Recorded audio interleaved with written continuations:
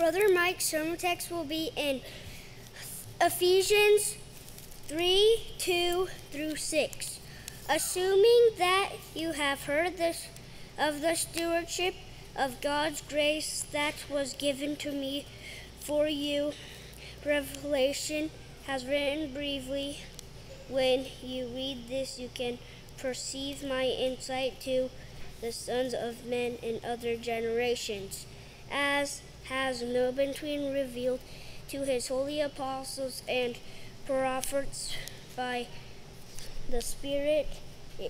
This mystery is that the Gentiles are following here heirs, members of the same body, and partakers of the promise and of Jesus through the gospel. Dear Heavenly Father, I pray that Brother Mike's words would be edifying, and I pray that our ears would be open. Lord Jesus' name, amen. God's people, because it is a message of glad tidings, and it's full of good things. We're talking about good things from a good God, and what he makes known, he doesn't want you just to know about them. He wants you to be a partaker of them, that you would be a partaker of his promise in Christ Jesus by the gospel. As the apostle loads upon the saints at Ephesus these good things of God, the preeminent thing that he wants you to know, that all these things are found in Christ Jesus and nowhere else. They're in Christ. And so he begins to make this ministration known, to make glad the hearts of the people of God. Things like, you are blessed with all spiritual blessings in the heavenly places in Christ. You have been chosen in him before the foundations of the world. You have been adopted of children by Jesus Christ. You are accepted of God in the beloved. In Christ, you have redemption through his blood. You have the forgiveness of sins. In Christ, he hath abounded unto you in all wisdom and prudence. And in him also you have obtained an inheritance. Now this good news is proclaimed. It's proclaimed here specifically to the saints at Ephesus, but not only to the saints at Ephesus. In the first verse it says, and also to the faithful in Christ Jesus. So this obtainment, this partakement is not only for the saints at Ephesus in that generation, but it's for all saints of all times and all generations that are in Christ Jesus. And now as he continues through the epistle, he comes to this point in chapter 3, and it's full of good news. It's full of good news. Particularly, he's ministering that the Gentiles, those people, those nations that are not of the lineage of the seed of Abraham according to the flesh, the Jews, they're included in this promise. And you got to remember, it's to the Jews that pertain this adoption, and the glory, and the covenants, and the giving of the law, and the service of God, and the promises. This pertains to the Jews. But the good news is sounded out now. It's not to the Jews only. The Gentiles are now partakers of his promise in Christ Jesus by the gospel. See, in our generation, the acceptance of the Gentiles by God is not something that is very much looked upon as a mighty accomplishment of God. It is almost never even considered or spoken about in the assemblies today. However, the gospel does not take this position at all. The Gentiles being accepted by the God of Israel is a mighty working and accomplishment of God. And it came at a great cost to God and to his beloved Son. As a matter of the record here, what Paul is revealing to the Ephesian assembly, which is mostly a Gentile assembly, is that this purpose of God was not something new. It was something that had been determined before the foundation of the world. But, he says, in other ages it was not made known unto the sons of men. See, there's something more that the Scripture is revealing, and it is good news. You want to see it right here. There's more here. He's saying that not all the ages of time are the same. There are other ages. Other ages. There was a time before the flood, and there was a time after the flood. There was an age before the giving of the law, and there was an age after the giving of the law. The good news here is we're not in those ages anymore. The saints are not in those other ages. There's a now that the apostle brings forth. Now. There's something now, and it's different than what happened in those other ages. Now, if you want to know what distinguishes one age from another age, you're not going to find that out by consulting the history books of men. What man's history uses to distinguish one age from another is on the basis of what men have done. What distinguishes the ages that the Apostle Paul is speaking are what differences the workings of God are being done. What God has done, what God is doing, what God has accomplished. And specifically now, he's speaking about this other age, another age, this now is based on the things that his Son, Jesus, has accomplished. That's what distinguishes the now from the other ages. They are being made known. See, things are being made known now that weren't made known in other ages. See, together all these other ages are those which extended from the creation unto the appearing of the Lord Jesus from heaven. Some 4,000 years of time, there were things not made known by God unto the sons of men. Things that pertain to God. Things that concerning his eternal purpose. Things that pertain to life and godliness towards him. And the things that God had promised to give unto his people. And these are all good things. These are, from the words of the Scripture, these are secret things. These are the secret things of God. And the secret things of God, they belong to the Lord our God. But that's not the end of the revelation of God. There's a but in here. He says, but those things which are revealed belong unto us and to our children forever. Forever. And that's what the Apostle Paul is saying. We're not in that age of where things are not made known to the sons of God, sons of men. He is making things known to the sons of men. And he says these things are now revealed to the apostles and prophets. So if you want to know about those things, you got to go to his apostles. You got to go to the prophets. There's no other way these things are going to be made known. He has revealed them to his holy apostles and prophets. And they were faithful to make known these things that were given to them by God. So we encourage one another through the words of the apostles. Brethren, we're not in those ages. We're not in those other ages. And these other ages are declared ended with the advent of God's beloved Son, our Lord Jesus Christ, coming into the world. It was through his accomplishing work that the ages when these secrets or mysteries were not made known unto the sons of men, they're over. Now, God is making known these things concerning himself and his Christ and God's eternal purpose in him. In him. And he's doing so by the gospel. And there's a reason for this. It's because light has come into the world. And Jesus is that light. Jesus is the light of the world. When Jesus speaks, and he continues to speak from heaven, even unto this day through the gospel, when men hear his words and believe them now, by the commandment of Almighty God, light shines into their hearts to give the light of the knowledge of the glory of God in the face of Jesus Christ. Amen. See, with this proclamation of the gospel by our Lord Jesus Christ himself in the days of his flesh, that which the prophets said would happen, Jesus is announcing they are happening.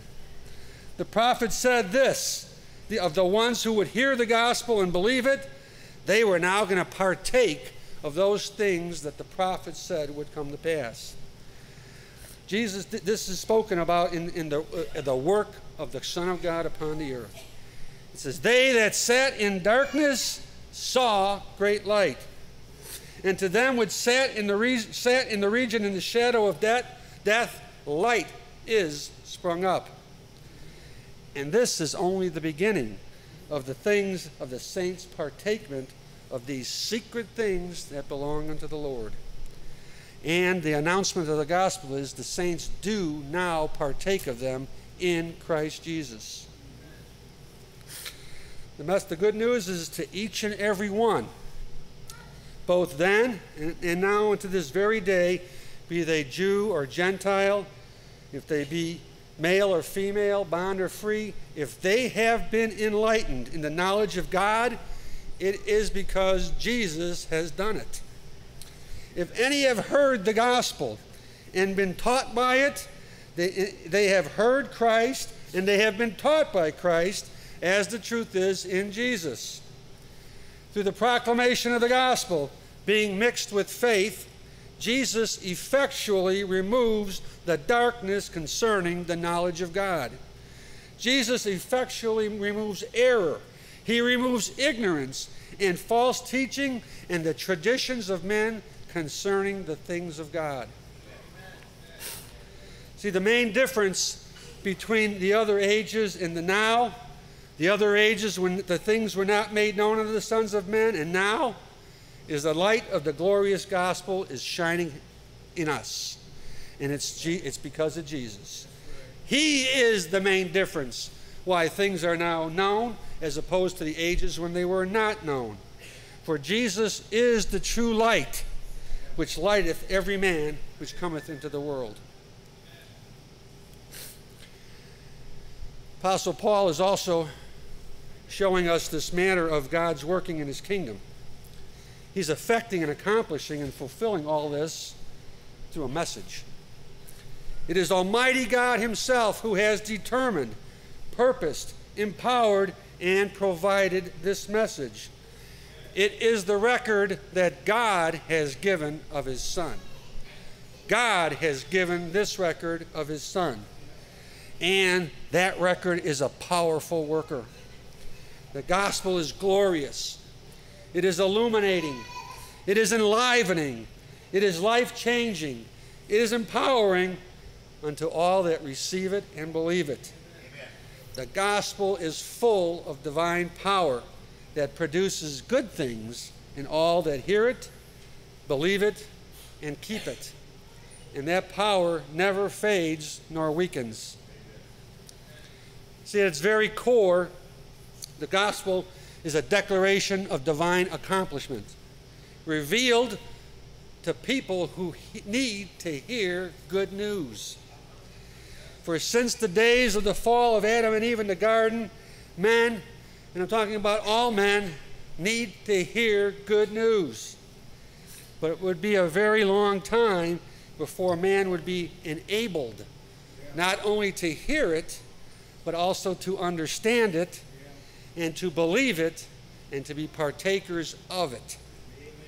Yet, this is the very thing that God desired for all men, even from the very beginning. In truth, all men need to hear that a provision has been made by God to raise them who are dead in trespasses and sins. They need to hear this. And the gospel announces that that provision is Christ Jesus himself. For Christ died for our sins according to the Scripture. All men need to know that God has made a provision for them to be delivered from an adversary whose death hold on them was mightier than they, both individually and collectively. And the gospel declares this is precisely what Jesus has accomplished by his death, destroying him that had the power of death, that is the devil. And all men need to know that God has made a provision to bring them up from the horrible pit of sin and death, out of the miry clay that holds them fast, in which they sink further and further down into it every day. And yet, even bringing out of the pit wasn't enough. They had to be not only brought out of this horrible pit, they needed to be set on a solid rock in which no sinking occurs, where solid and steadfast things are, and have their way established in this life and also in the one to come. The gospel makes known that Jesus Christ himself is that provision. And all men need to know that God has purposed an eternal purpose, and it's in Christ Jesus. And that he is able to perform unto fullness and completion all that he said he would do. And again, the gospel reveals that it is Christ Jesus himself who has been glorified and exalted to the right hand of the majesty in the heavens, who has been given all power and authority by God himself in heaven and in earth to bring all these things to pass. See, the preeminent good news of the gospel is Jesus Christ himself. It is declared to be, he is declared to be all that is spoken of him. It is revealed that all that he has accomplished has been received by God. And all that he is doing now and engaging in is pleasing unto God. He is always about doing those things that please the Father, and bringing many sons to glory is pleasing unto the Father. And so by his life, he is able to save to the uttermost them who come unto him by faith. He's saving us by his life now at the right hand of God. See, from its very beginning of the record God has given of his Son to its glorious conclusion, Jesus is the good news of the gospel. Now, to all that receive and continue to believe, this is something I want to stress as we continue on here. Those who received and are partakers of his promise need to continue in it. These things that he has made known about his Christ, his work, these ones are the ones that are empowered to be partakers of his promise, of God's promise. We're talking about partakers of God's promise. And this is the promise which he's promised us, even eternal life. Now, there are many exceeding and great and precious promises that are recorded in the Word of God for us. And of them all, this is the sum, eternal life. And all those in Christ are partakers of that eternal life even now.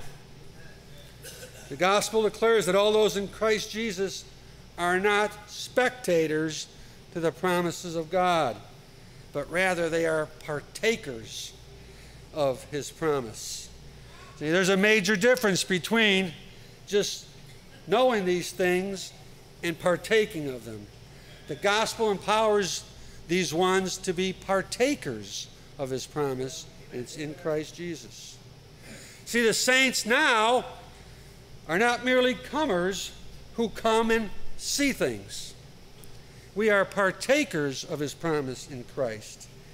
And that eternal life of whom it is revealed is Christ himself.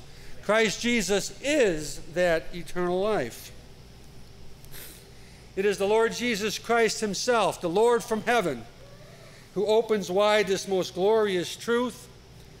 In the days of his flesh, he said this: "Whosoever believeth in me," whosoever. Jesus used that term often in his ministry. Whosoever. You want to be able to see yourself in that large group of whosoever. Believe his word when he says it. Whosoever. whosoever believeth in me. The word of Christ speaks of continuance, not a one-time event. Who believeth currently, has believed, continues to believe. Whosoever believeth in me, he says, should not perish.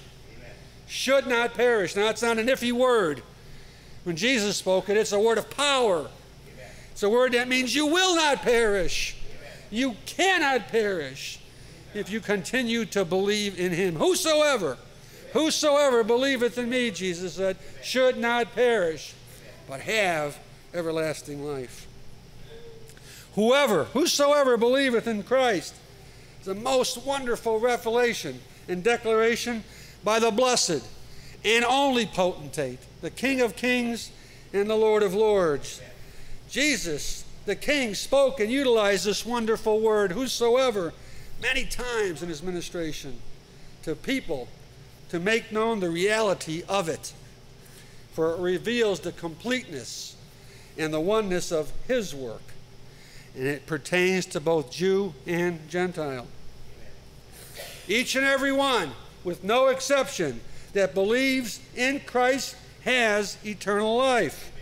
Be it Jew, be it Gentile, male, female, bond, or free, whosoever believeth in him should not perish, but have eternal life. Man's distinctions cannot override what Jesus has made known.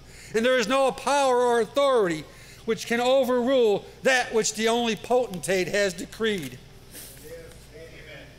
Because his words come with divine power.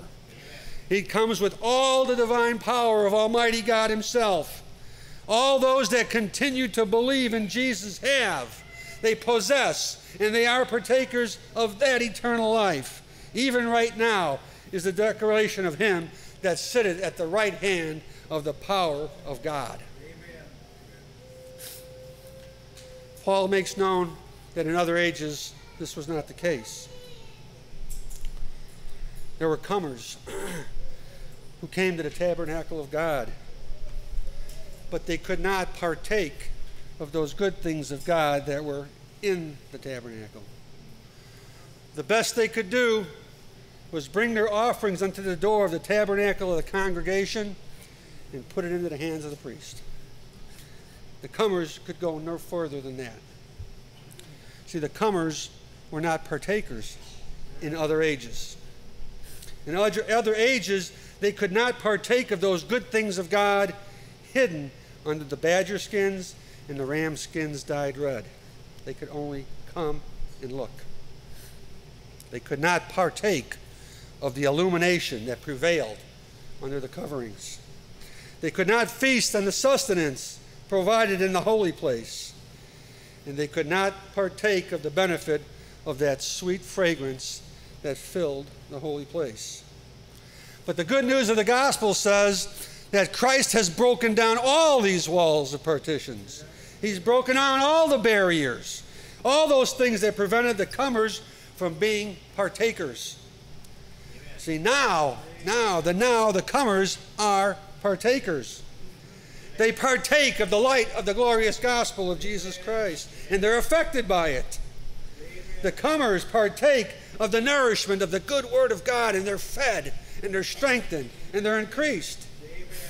And the comers partake of that fragrance that permeates the holy place. It now permeates them. That sweet-smelling fragrance is vital to anyone that would come into the most holy place where God himself does dwell.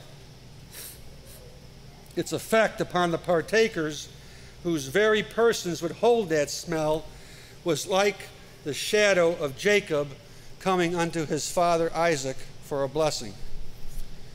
If you remember that account as Jacob came near, there was something he put on. He put on in order that he might be received of his father and recognized by his father. And when he put that on, he approached he approached Isaac, and Isaac said, "See the smell of my son." He smelt the smell of his son, and he blessed him. See, this is a shadow of what we are, what we partake of in Christ Jesus. We put on Christ. We are partakers of Christ. And we come unto the Father, and he says, I smell the smell of my Son. And he says, I'll bless you for it. The blessings are now given to those that are in Christ Jesus. See, the scripture talks about things about us passing through the day of judgment without the smell of smoke upon us. Well, that's not going to be enough to get us into the most holy place. What we don't have is good, but it's not enough. We have to, it's by the things that we have which makes us acceptable to God. And the gospel announces that he that hath the Son hath the life. He that hath not the Son of God hath not the life. See, but in the provisions of God through the gospel, we have put on Christ. And the apostle says, you're accepted. You're accepted of God in the beloved. We have the smell of the Son, if you will, upon us. The people of God have that smell on us, that sweet-smelling savor unto God. And as they draw near unto God, our Heavenly Father likewise is blessing them.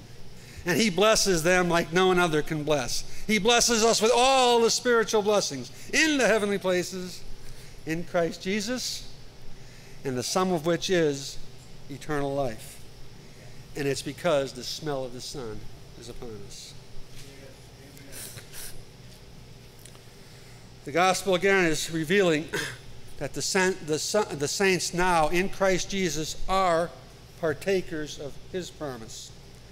Emphasizing again that it's in Christ and in no other way, which reveals the necessity of our remaining and our continuing to abide in Christ. And we do by faith in him, by believing all that the scriptures reveal about himself and his accomplishments and his continuing work. Jesus, our great teacher, made these things known many times during his ministrations in the days of his flesh. One time Jesus said to his disciples, I am the resurrection and the life. He that believeth in me, though he were dead, yet shall he live. See, Jesus is both the one by whom believers are raised from the dead to walk in newness of life, and Jesus himself is also the means by which we continue to live. Jesus said, I am this provision unto life. But he wasn't done. There's more. There's more he wanted to tell you about. More he wanted to encourage you with. More things he wanted good things to tell you about concerning himself. His preaching of the good news wasn't done yet in this text of John 11. There's an and here. Jesus reveals there's an and to what he first said. It's not the end of the matter of partaking of eternal life. It's just being raised from the dead. He talks about our continuing in Christ Jesus as being absolutely necessary unto our partaking of the fullness of that eternal life. He goes on to say, and whosoever liveth, these ones that were raised from the dead, of their being in trespasses and sin, being joined to the death of Christ, have a promise of the fullness of eternal life still yet to come if they continue to believe in Jesus, if they continue to abide in Christ, if they continue to have his words abiding in them. He says, whosoever now liveth and believeth or continues to believe in me shall never die. See, these are the ones that have been raised up from the dead here now by the power of God. There's a promise that these ones are not going to be hurt by the second death. That second death which is everlasting and eternal. The second death that pertains to the coming of the Lord Jesus Christ when he comes to judge the living and the dead. And there's another account that Jesus said unto his disciples to this end. In John 6, picking up in verse 47, he says, verily, verily, I say unto you, he that believeth on me hath everlasting life. The manner of Jesus' speaking in these tenses is very vital. Believeth. He didn't say that you once believed. He that believeth continues. That's in this stance of continuing to believe on me. He says, you have it. You have it already. You have this eternal life. You're believing, you have it. You have this eternal life. It's absolutely necessary. Jesus is the one that's letting us know this. He says, I am that bread of life. Compares it now with the manna that fell in the wilderness. Your fathers that ate of that bread, they all died. But this, speaking of himself, is the bread which cometh down from heaven, that if a man eat thereof, he's not going to die. Jesus, to make it clear now, he says, I am that living bread which came down from heaven. If any man, there's that good news again, any man, whosoever will, if any man eats this bread, he shall live forever. And the bread that I will give is my flesh, which I will give for the life of the world. When Jesus speaks, there's no exclusions. You got to find yourself somewhere in there. It's for the life of the world. We're in the world. Any man, any person, any living being, say, I gave it for you. He's emphasizing here this matter of continuing in him. It's vital to laying hold on eternal life. And the gospel is clearly declaring the saints' continual need of Jesus himself, to partake of all those things that he has provided for us in his death, burial, and resurrection from the dead. The saints need all of Jesus in order to partake of eternal life. In this Ephesians text that the apostle has penned for us reveals the God-ordained manner by which we do partake of the promise of eternal life, and that is by the gospel. Our continued hearing it, our continued hearkening unto it, our continued believing it, and our continued walking in its truth. The Apostle John spoke a lot about eternal life. This is something that he partook of his time with the Master, and he was one that would encourage the saints about this matter of eternal life. He wrote a letter in his first epistle that spoke a lot about eternal life, and he wanted to exhort the saints into partaking of this. But this exhortation wasn't only for those in that generation. It was for all generations of those that are in Christ Jesus. He was an enabler of the people of God. He would strengthen their faith. He would that in order that they would continually partake of the provision made by the gospel unto the obtainment of the fullness of eternal life. So his exhortation is made both to the church then and now.